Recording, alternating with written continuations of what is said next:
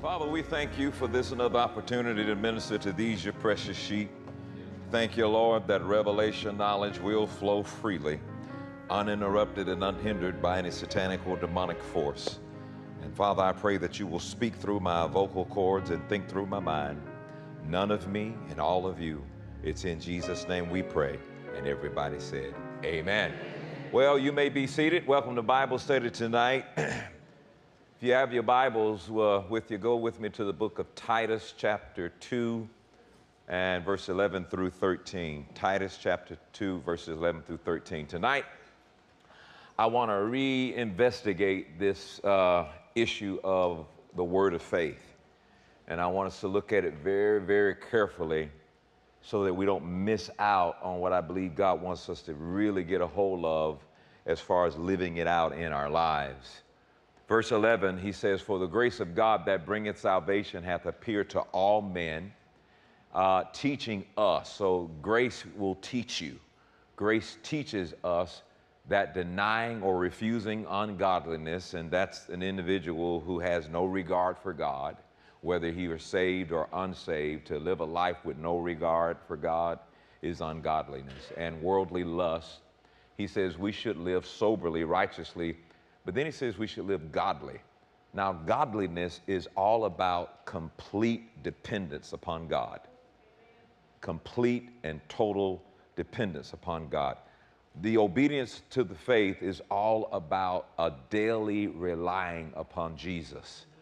I never knew and understood how that message was just being reinforced over and over in the Word of God until we did this. We've been talking about grace for what, 6 months now?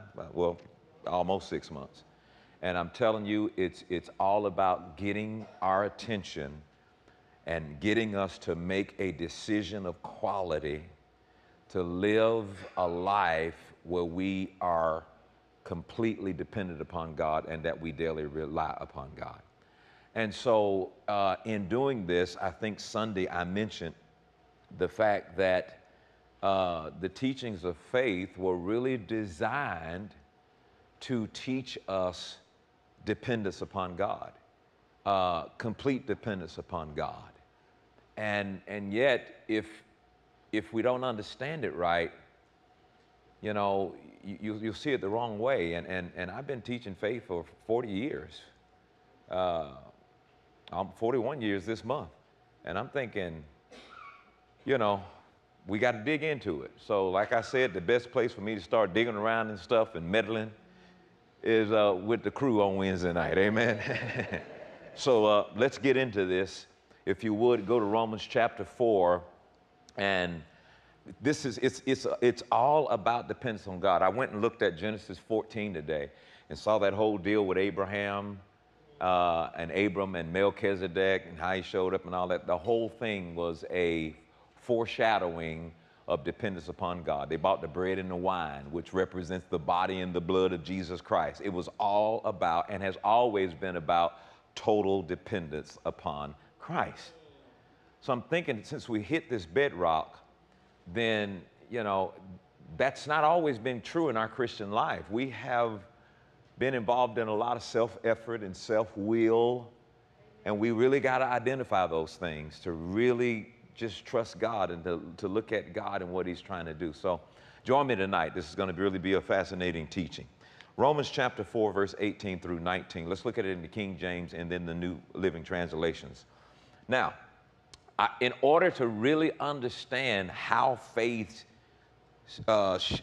teaches us dependence upon God, we have to bring a lot of clarity to the word of faith. We've got to bring some clear explanation of faith. And I think the clearest explanation of faith is found in Romans chapter 4, 18.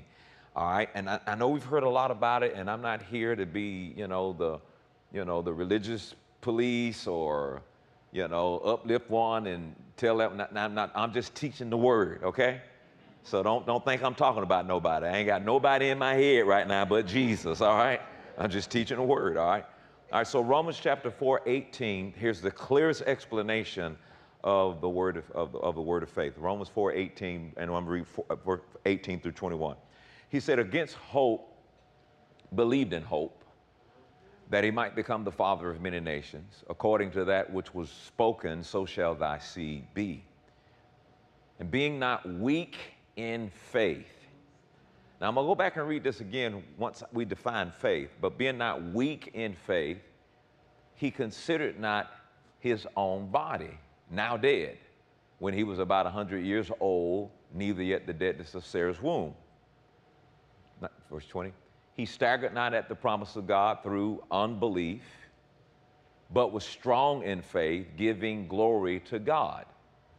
And being fully persuaded, here's dependence, and being fully persuaded that what God had promised, that God was able also to perform.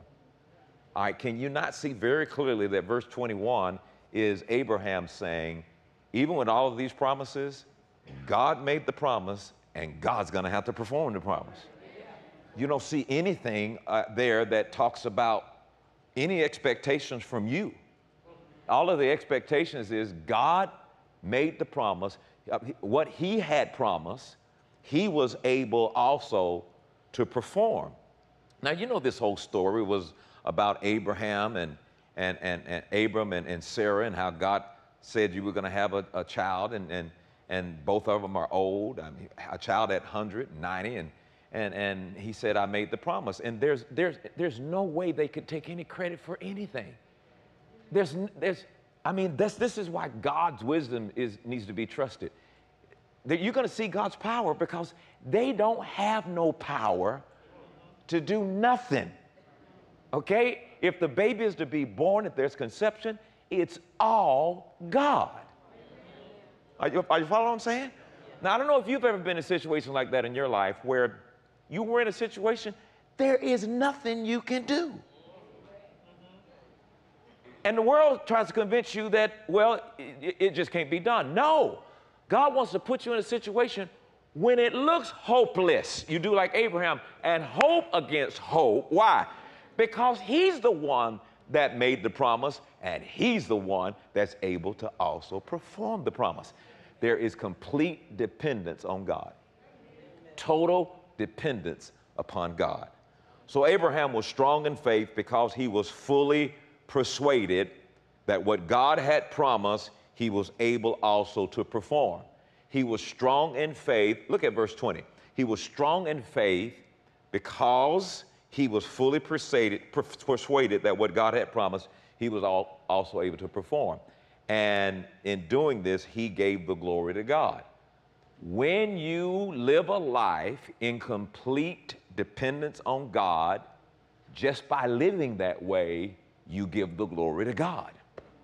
God gets the glory because you have decided, I am living in complete dependence upon God.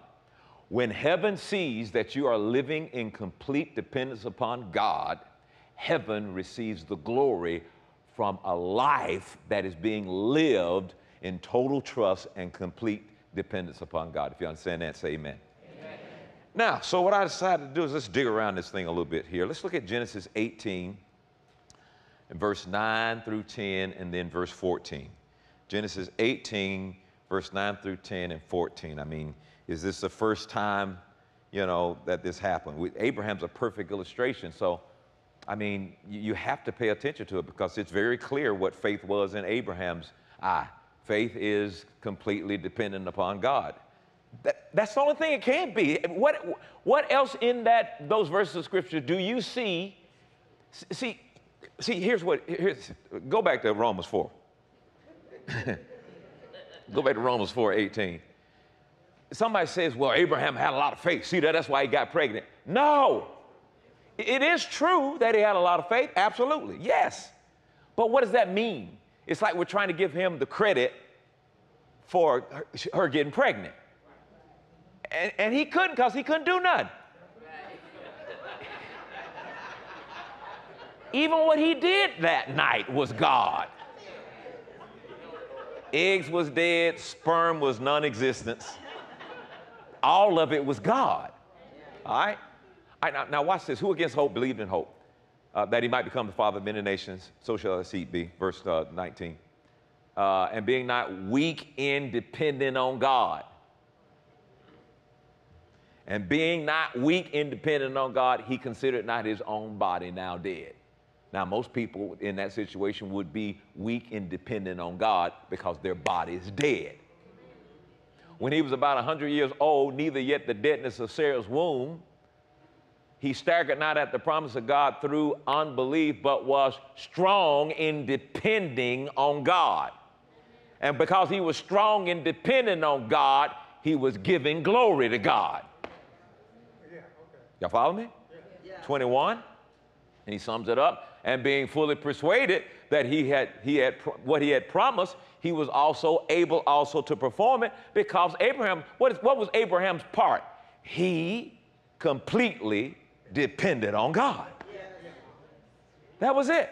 And so that says to me that when everything looks weird and it's not going to happen and you're facing impossible situations, or the world says it's hopeless, what we have, the advantage we have, which they will kind of diminish the advantage we have is we depend on God. We're not dependent on what the world's dependent on. We depend on God. Don't let me find a promise, because he's got to be the one responsible for performing it. I don't perform the promise, he does. Glory be to God. I don't perform the promise by, well, I'm going to make this confession 20 times a day. And I'm not against none of that. That's just teaching you how to talk right so you can stay focused on it. But do not take the credit for what you are not responsible for.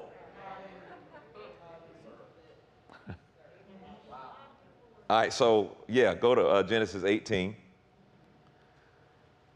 Verse 9 through 10, and then verse 14. I depend on God. And like I said Sunday, start practicing this. Start training in this. Every day, get up, several times a day. I'm trusting God today. I totally depend on him.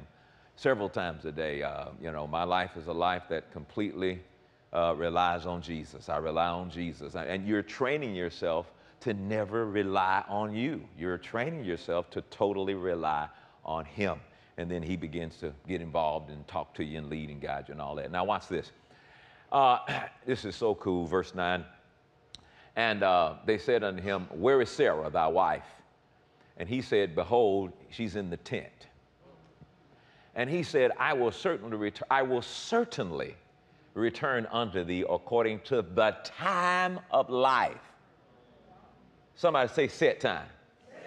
See, when you're depending on God, don't come giving him a time. It ain't a microwave. Boo, boo, I need this in 5 seconds. When you're depending on God, there's a time for it.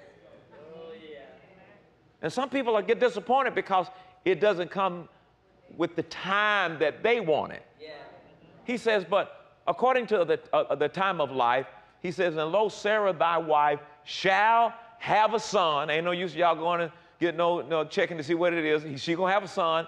And Sarah heard it in the tent door. She heard it in the tent door, which was behind him. She kind of laughed a little bit and then tried to deny it. But look at verse 14.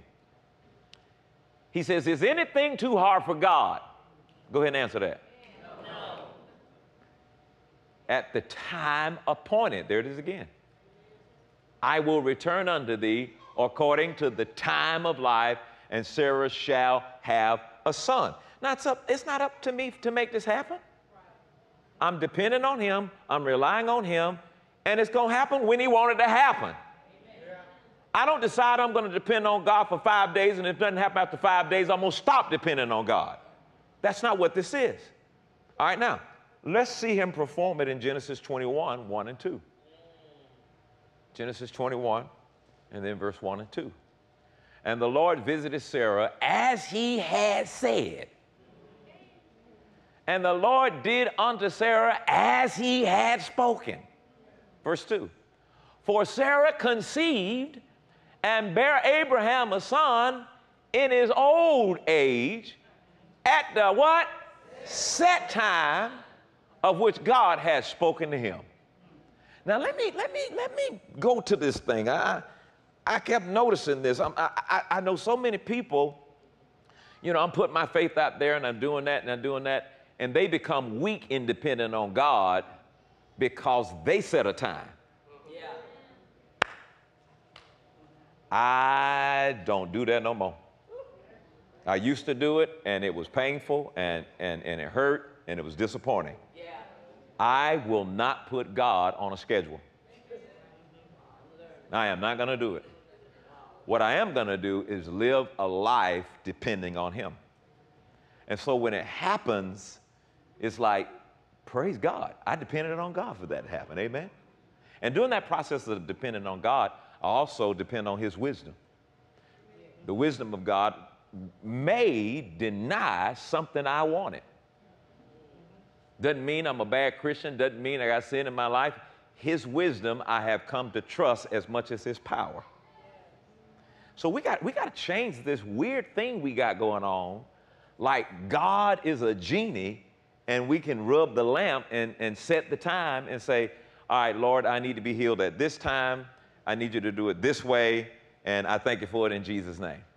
And then when it doesn't happen, then y'all get around in the little Christian circles and say, well, you just didn't have enough faith. And now you're condemned, and now you got church hurt. Now you're mad at everybody. You mad at me, and I didn't even know y'all was going through all that stuff. Okay? There's a set time. But I'm talking to you about making a decision to depend on God. I depend on God. I'm making a decision to live my life dependent on God. I'm living my life relying on Jesus. I'm living my life trusting God and believing God. Tails, do me a favor. You and Maya come here. I want to do an illustration. Come here, baby. I want to use you for a minute. Yeah, you. Okay, turn around. All right, now, do you trust your dad? Yeah. You do? Okay, now, you're gonna fall back, and he's gonna catch you. Do you trust that he can catch you? All right. And are you worried about him catching you? What? Okay, ready? All right, you depend on him you're depending on him to make sure you don't hit the floor, right? Yes. Okay, all right, go ahead and fall. Wow. All right, now, are you pretty comfortable with that? All right, now, just fall whenever you want to. Yeah. All right, now this time when you fall, say, wait, say that now. Don't worry about it, just fall.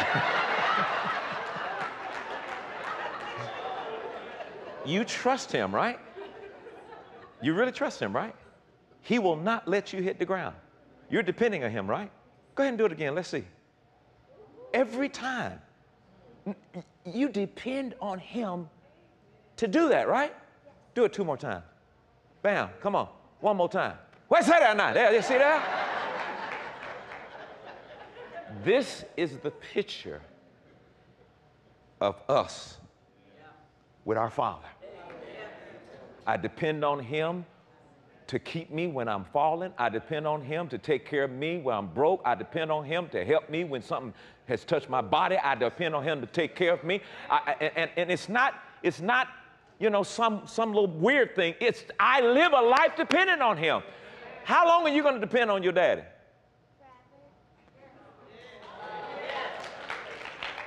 Thank you. Forever. That's what faith, the life of faith is. It's that decision. It's that decision. I don't know how to make it that simple. And it feels like it's been so complicated. And it feels like it's been so complicated and self-infiltrated.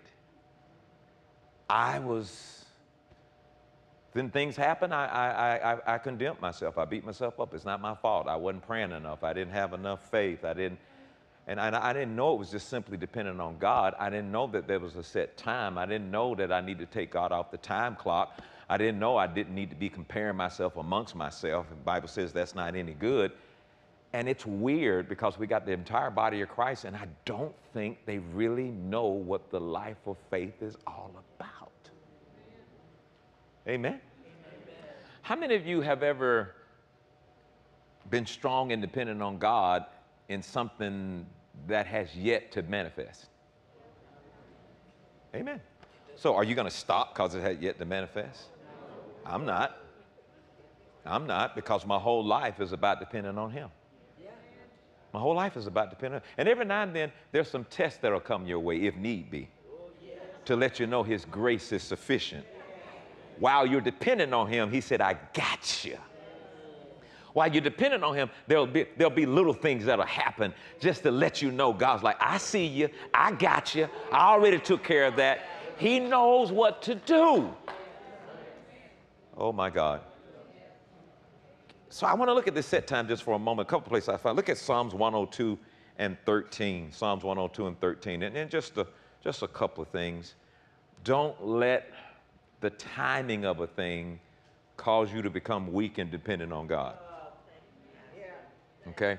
I was talking to one of my spiritual sons last week, and he was just like, you know, how do you get these things? How do you get that to happen? How do you get that building? How do you get those members? I said, I think you got it all wrong. I said, what you do is you commit to a vision, and the vision will draw all the provision. I said, your problem is you're trying to get all the provision because, you know, that's pretty clear to people that you're blessed because they see all the trimmings.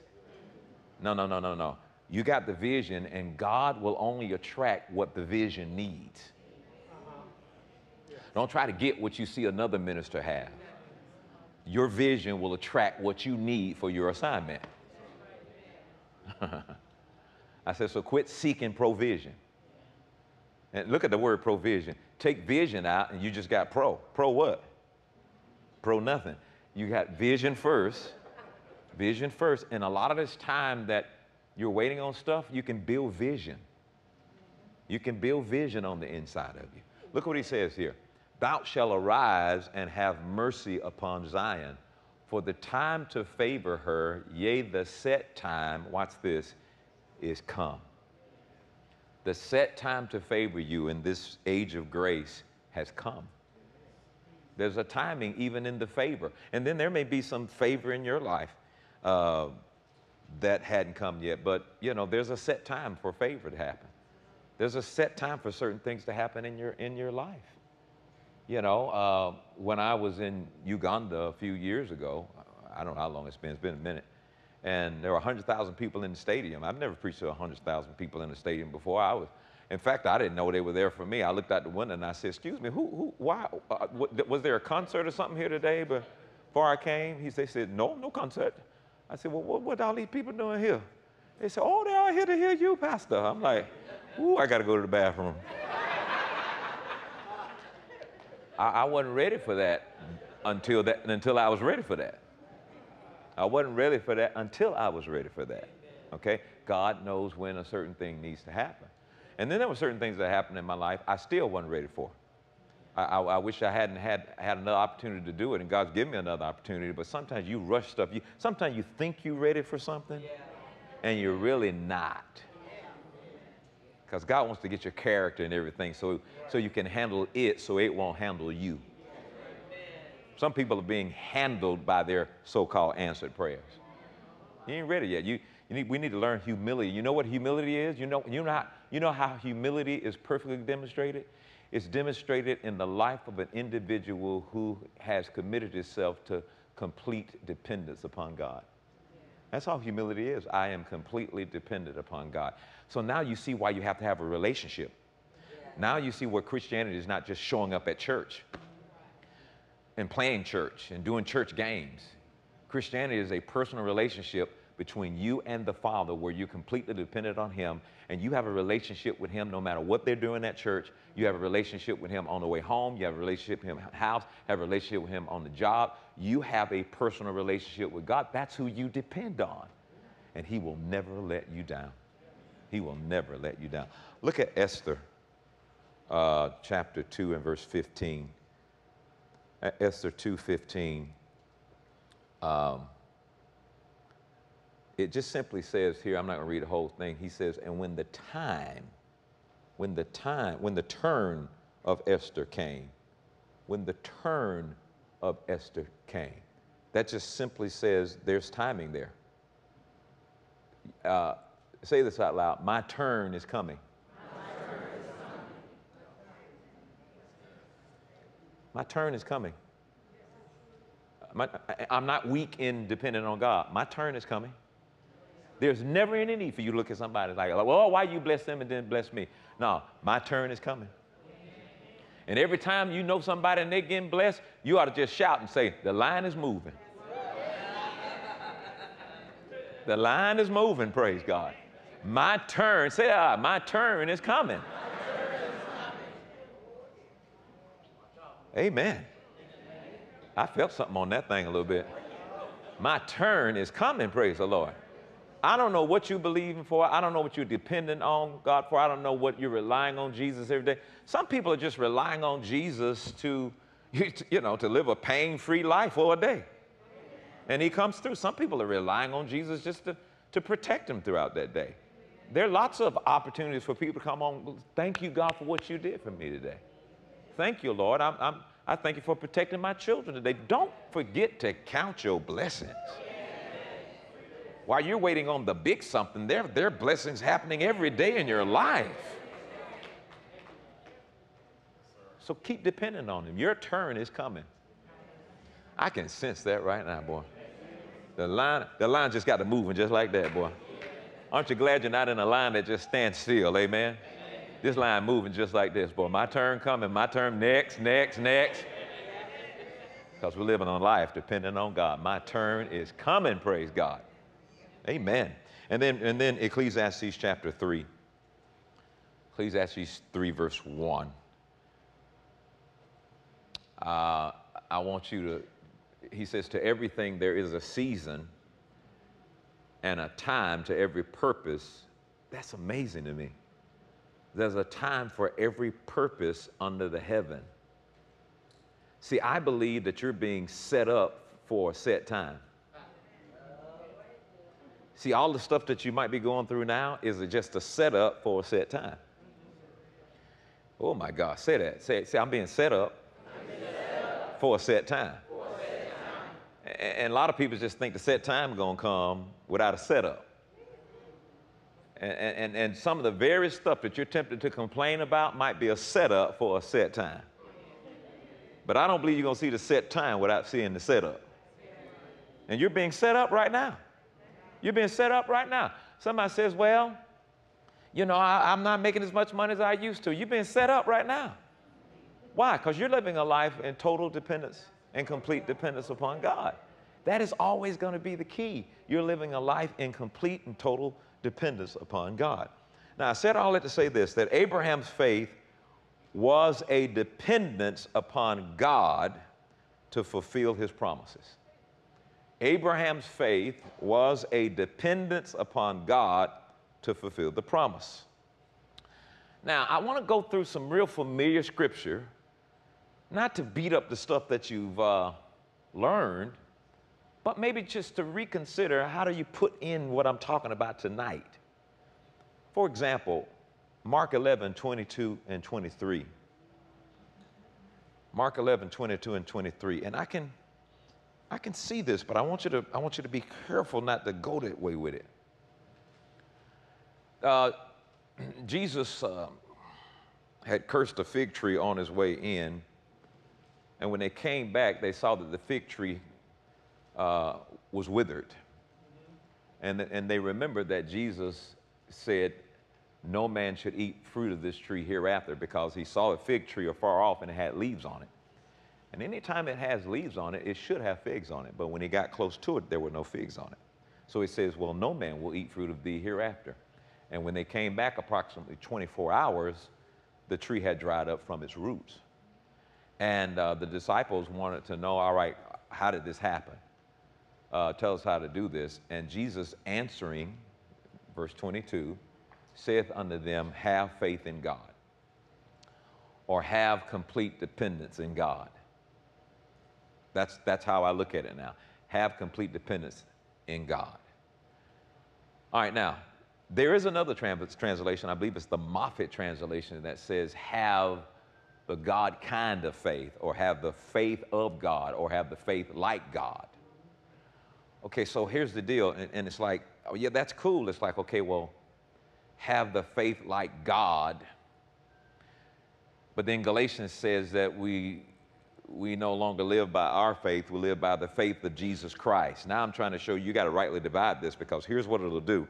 It goes from having faith in God to, wait a minute, I've got the God kind of faith, and then look at verse 23. He says, for verily I say unto you, that whosoever shall say unto this mountain, be thou removed and be thou cast into the sea, and shall not doubt in his heart, but shall believe those things that he saith shall come to pass, he shall have whatsoever he saith. And now all of a sudden, you have now kind of crowned yourself as the one that now has this thing to do this. And now I'm going to say it, and now I'm going to believe it, and now I'm going to bring it to pass. It's like you forgot everything that nothing happens without you depending on God. Nothing.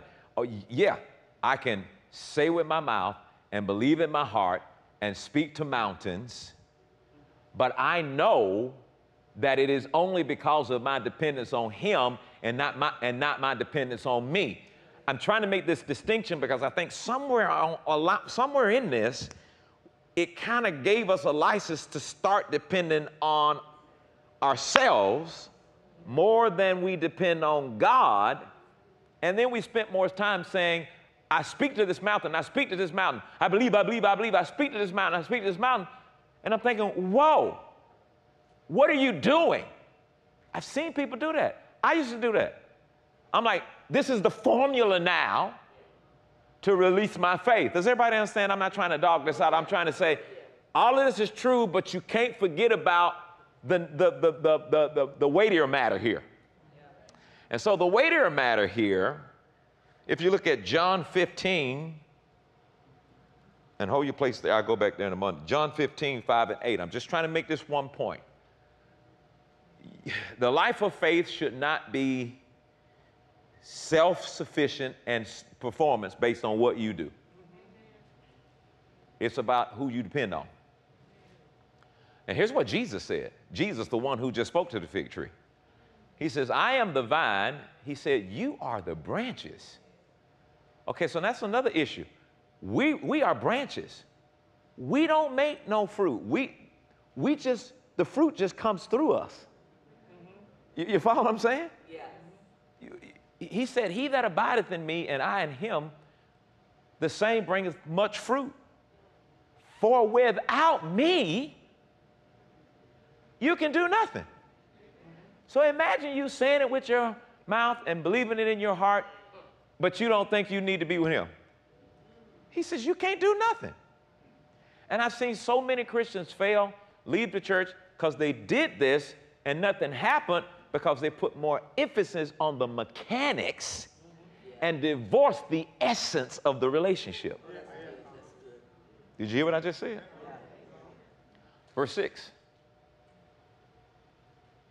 If a man abide not in me, he is cast forth as a branch and is withered, and men gather them and cast them into the fire, and they're burned. You know what he says?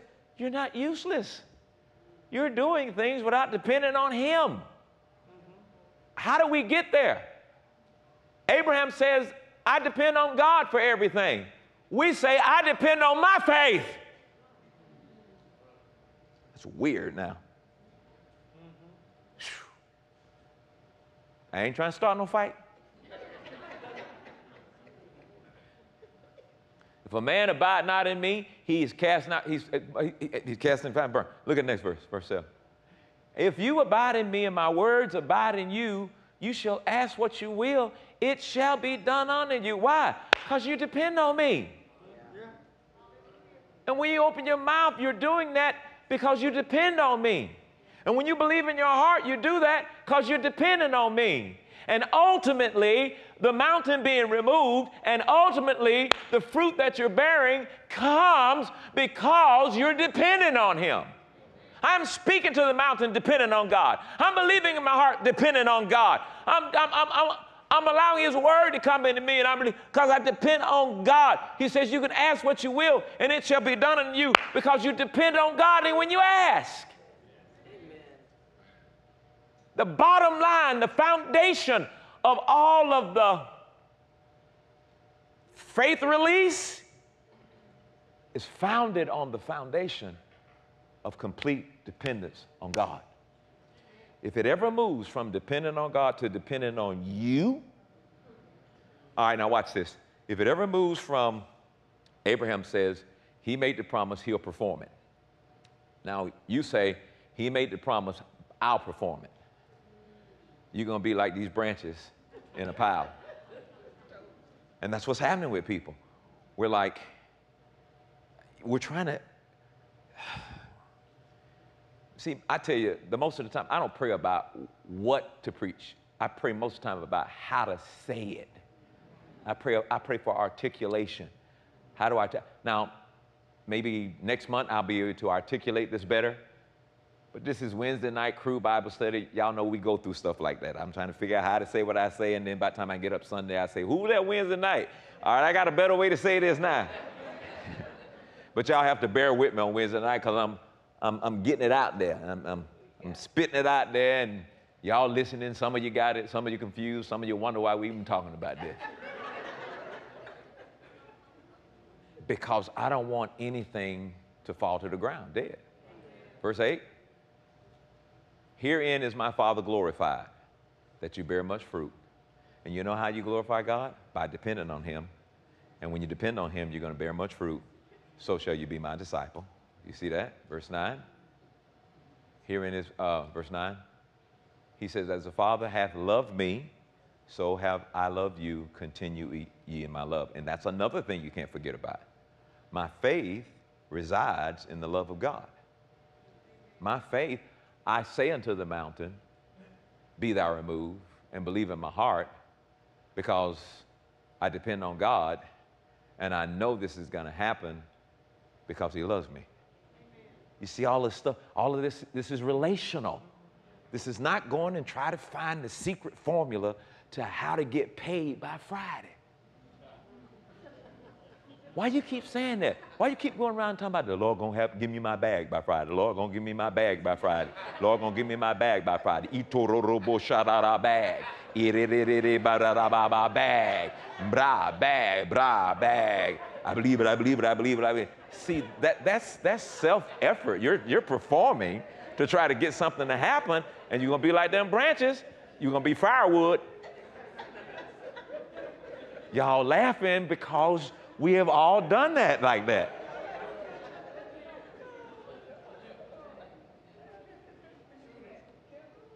Look at 2 Corinthians chapter 4:13. I'm just saying it's all of the stuff that I've read so far is true, but in relationship, this has all got to come together. See, you can tell when you're around real religious church folks, they want to get you on every turn. Yeah, but the Bible says this.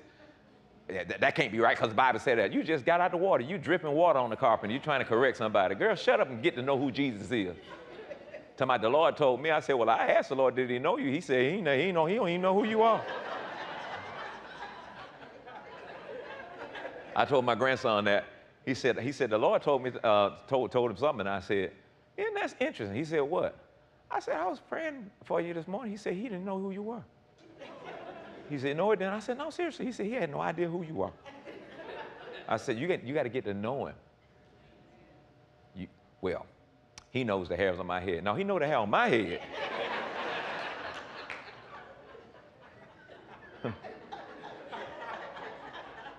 You ain't getting in on my coattail? Well, Pops, you said all I had to do is get born again. You're right. Are you? Kinda. You ain't getting in. Because when you save, you ain't no kinda saved. Amen. Anyway, whatever.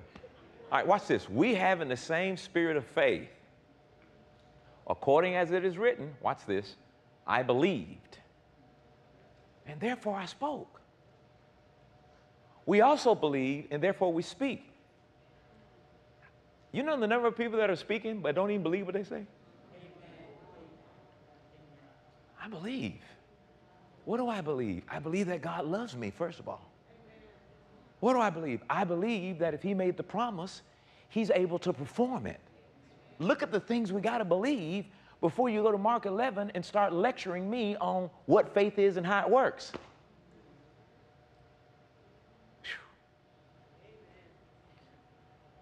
Trying to figure out when is it going to be safe for me to preach this outside the church, because this year is man slap year. Men are slapping men this year all over the place.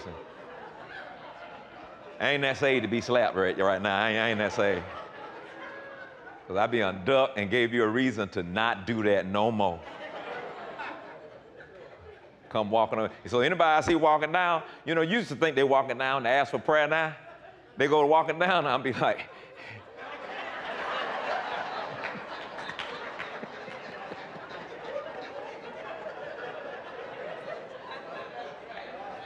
that happened to me. Seriously, that happened to me one time. I was in Scotland. And they had this thing on the news about Creflo Dollar coming to Scotland and we're not going to let it happen and all that stuff. So we didn't know what was going to happen. So Greg Poe flew over, came in with his hat on like he was like SWAT. I'm like, what are you going to do, beat somebody up if they come? He said, no, I got it. So everything was cool the first couple of places we went to.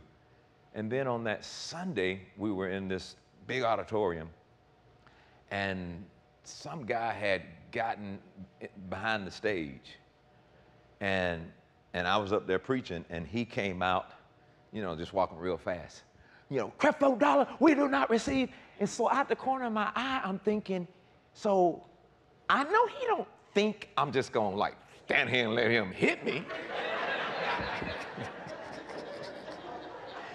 And then I'm thinking, well, you know, everybody's camera and everything's out, and I'm thinking like, but if I hit him before he hit me, and it go viral, preacher assaults man who was just asking for prayer. I'm in a dilemma, but he's getting closer.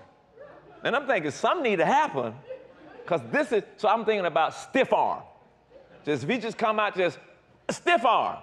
And if he keep coming, I got to do that Colin Paul thing, boy, you know, we got. But praise God, it didn't happen. You know, one of our guys leaped up on the stage. He stiff-armed him back the other way. They stiff-armed him all into handcuffs and took him to jail. And I'm thinking, like, this is crazy. We're living in that kind of crazy world right now. Now, I have no idea why I'm talking about this, but I'm sure there was a point. Was there a point?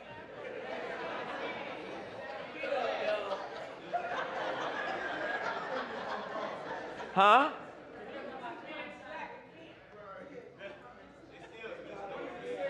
Yeah, that's a good story. It's just, yeah, that's all it was. It was just a good story. Anyway, faith in God, then,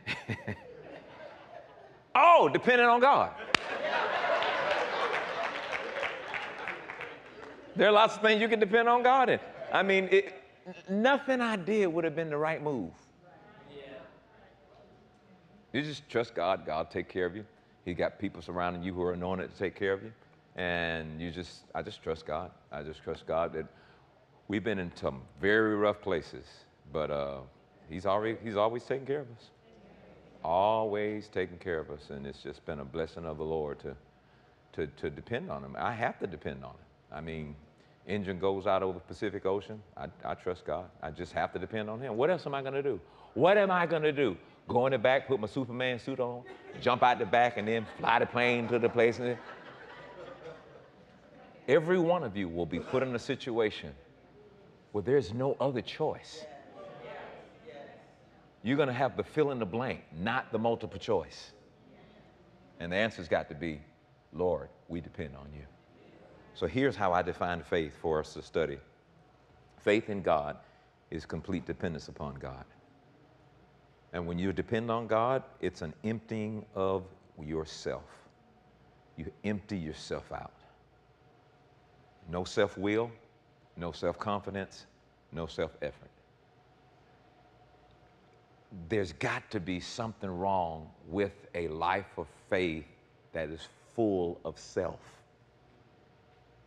And that's how I judge this. I'm thinking, Lord, I lived faith in a lot of cases full of me, trusting in how many times I could do this a day and trusting in all of the stuff that I could do and all the stuff I could say. But this faith life should be empty of self. And if you find that there's self-performance there and self-confidence there and self-will, all those things, you are not living the life of complete dependence upon God. And I can say it this way, you are not living godly. Because godliness is a life that is empty of self and in total, complete submission to Him. And that's what we've got to begin to train in our dependence on God. So faith is more than just trusting God to do things, ask of Him. It is trusting Him to do whatever He in His infinite wisdom knows to be the best, even if it is a denial of the thing that we ask. That's okay. It's okay that I ask for something and you know, somebody says, well, it could be a delay. It could be a delay, and it could be a denial. But I'm still going to trust that He knows what is best for me. Dependence upon God's wisdom is as important as dependent upon God's power. I depend on God's power to give me what I ask. I depend on God's power to heal me when I ask. I depend on God's power to bring to pass all those things that He's made available. I depend on that. But if it doesn't happen, I depend on His wisdom just as much as I depend on His power. He knows what's best for me. See, you can't do this without a relationship with Him. He knows what's best for me. And so rather than me be walking around disappointed and I don't want to talk to God and I ain't coming to church no more because He didn't do what I asked. He's not some genie in the lamp. He's supposed to be your heavenly Father, your friend, somebody you have a relationship with. And I'm good with that. I've got myself to a point where I'm like, okay, denials don't bother me. Delays don't bother me. I trust you. I have to trust that there's one thing I know that you can't back off of, and that is your unrestricted, infinite love for me. And I know you love me. And if something was denied, I know you love me enough to know that was the best for me. Yeah. If something was delayed, I know you love me enough to make that decision that was best for me. So I've never really focused in on my confidence and trust in His wisdom. I just mostly did it depending on His power to give me the thing that I needed and I wanted. And now I see this thing is so much bigger than what I thought it was. It's this gigantic life full of all these different pieces. And God's like the master overseer of all of it. And He knows exactly where I need to be so that I can have impact in the call and the anointing that He put on my life for it to have. So I trust that. I'm good with that. Well, I'm going to get to know everybody. You don't need to know everybody. Everybody don't need to be in your circle.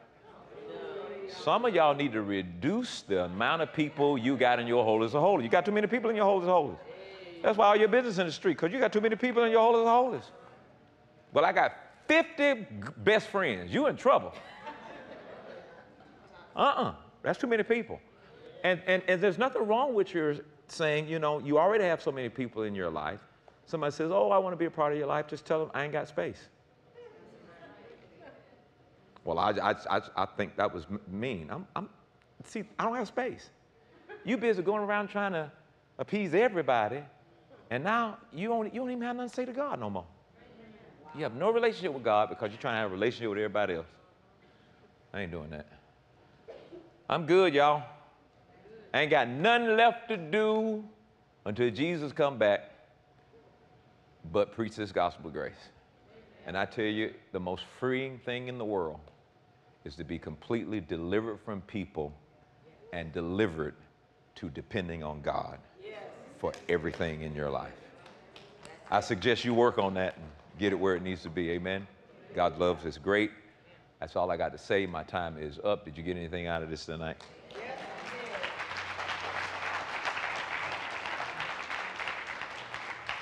Father, we do thank you and we give you praise for your word. Help us to work all this out. And we're dependent on you that, you know, that we'll begin to understand how to live a life of complete dependence upon you. I pray the blessings of God be upon those who are here live and those who are on the stream tonight, that they get so hungry and thirsty for a personal relationship with Jesus Christ, that we know that you're going to take care of us because you love us. You love us with a never-ending, undying love. Your love is without restrictions. Your justice has been satisfied, and you're just amazing, especially for those who depend on you, and we depend on you. Blessings upon them now. In Jesus' name we pray. Amen. So at this time, if you're not born again, and the number of people who've gotten born again since January, it's like blowing my mind, the people that are getting saved. And we're going to continue to do this. So if you're at home or on the stream, or if you're here live and you've never made Jesus the Lord of your life, just simply pray this prayer after me. Heavenly Father, I realize that I'm a sinner, but right now I repent of all my sins. I make you the Lord of my life, and I receive the free gift of forgiveness. Lord Jesus, come into my heart. Be my Lord and my Savior. Save me. So right now, by faith, I declare that I'm saved. In Jesus' name, amen.